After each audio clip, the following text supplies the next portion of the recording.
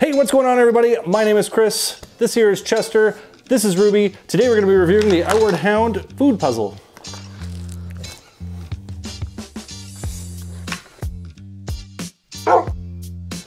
All right, so what we have here is the Outward Hound dog hide and slide. This is a level 2 intermediate difficulty level. These Outward Hound puzzles come in a variety of different difficulties, from beginner to intermediate and some more advanced ones. So I'm gonna unbox this and we're gonna fill this up with treats and see how the dogs do. All right, so here we have the Outward Hound dog and slide. So what you do with this one is you're gonna set these little fins and these little sliders. You can make this kind of a couple different difficulties here if you want to. You could have both the fin looking thing here as well as this little slider, or you can just have the little slider. And so what you're gonna do is you're just gonna simply open these up. You're gonna take one of your dog's favorite treats or some of their food. You're gonna pop it in there, and then you're just gonna close it up like that and let them go to town. So I'm gonna take this and I'm gonna fill it up and we're gonna let the dogs go to town and see which one of my dogs is actually the smartest.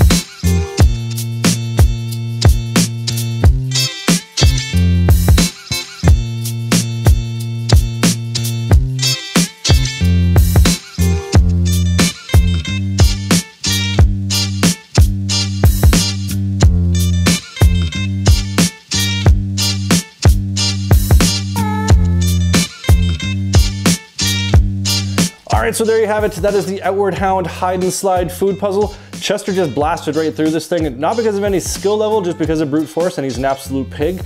But it was a bit of a challenge for him, some good mental stimulation. Ruby, I was actually really surprised. I thought she would kind of just jump right in there and have this figured out, but she was a little hesitant and didn't know quite what to think of this thing. But once she started sliding some of the pieces around and finding the treats underneath it, she realized what this thing was all about, and I think she really enjoyed it as well. Great mental stimulation for your dog. This provides a lot of mental exercise for them. I highly recommend grabbing one of these.